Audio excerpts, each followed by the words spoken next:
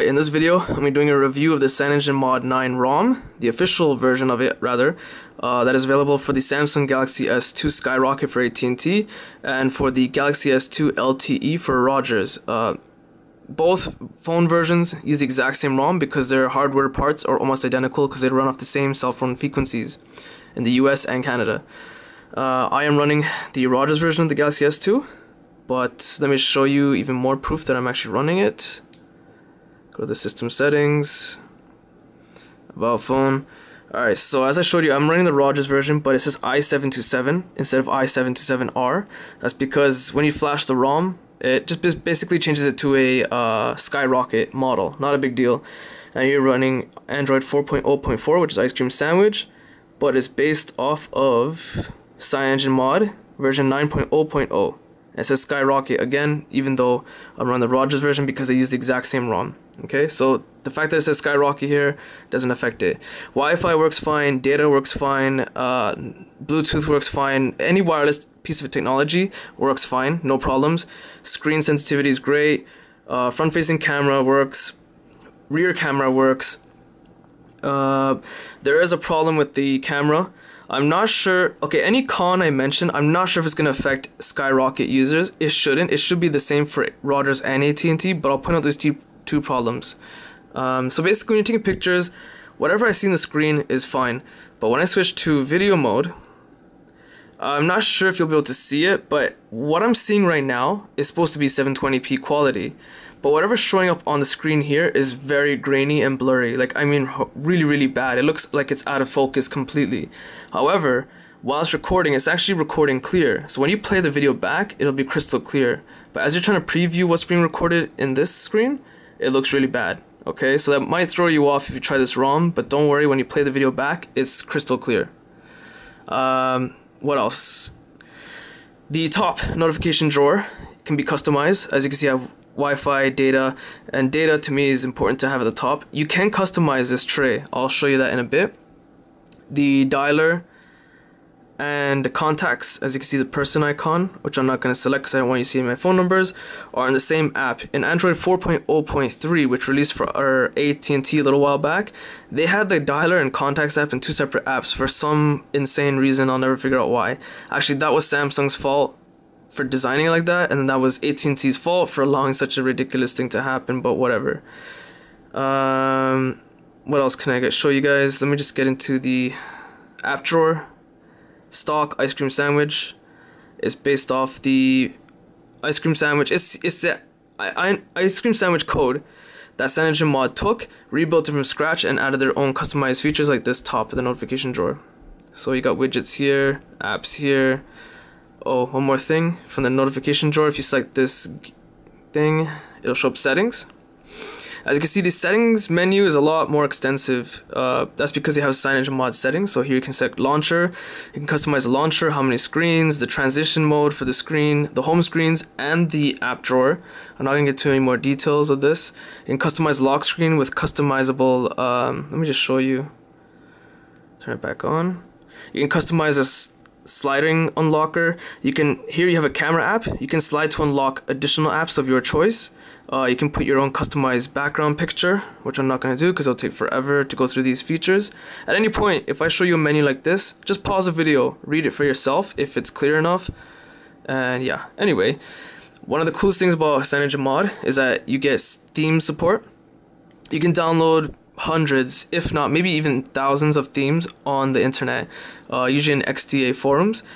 And basically what you can do is, just a very quick example, if you download a theme and say it's something like lime theme, so it'll take the current CyanogenMod theme and see where say you have these neon blue colors with the writing, it'll maybe change it to like a lime color, and your dial pad will go from a neon blue dial pad to like a lime color. Everything will turn to a lime color, so you can customize your ROM even further with themes.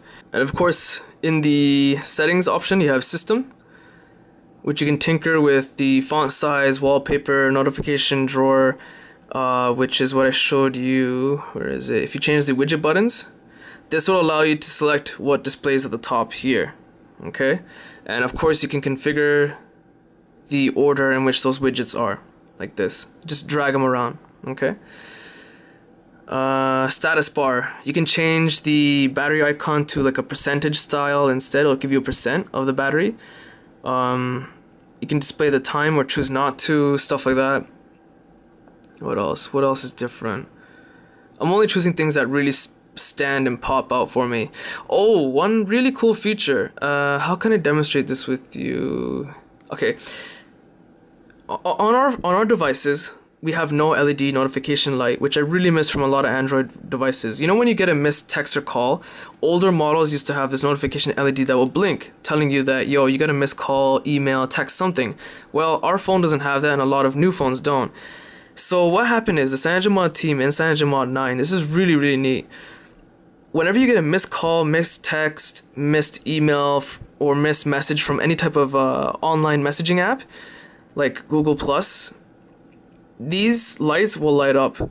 So there's no more hassle of turning your screen on constantly to figure out if you got a missed call or message or something. If you just see that these are solid white while the screen is off, you'll know I missed a call or something. Now I can turn on my screen to see what exactly did I miss. And they light up just like this, as if the screen was on. But obviously the screen stays off, but these light up at the bottom. So it's a superb feature. Now, the big con, this is the thing that might throw some people off to not want to install this ROM at all, is the gallery. And basically for the gallery, what happens is that videos you record while using this ROM, they show up here. Videos before that were already on your SD card do not show up and do not load at all. In fact, the gallery app just crashes. Videos that are recorded with this ROM, they are hit or miss. Sometimes they work, sometimes they don't. So far it's working. Let's see if it actually plays. Okay, so starting with the bottom. Alright, so it works for now.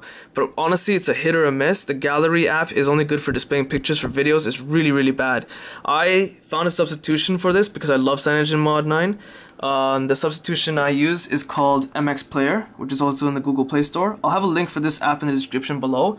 It's a great app. It plays almost any file type I could throw up at it.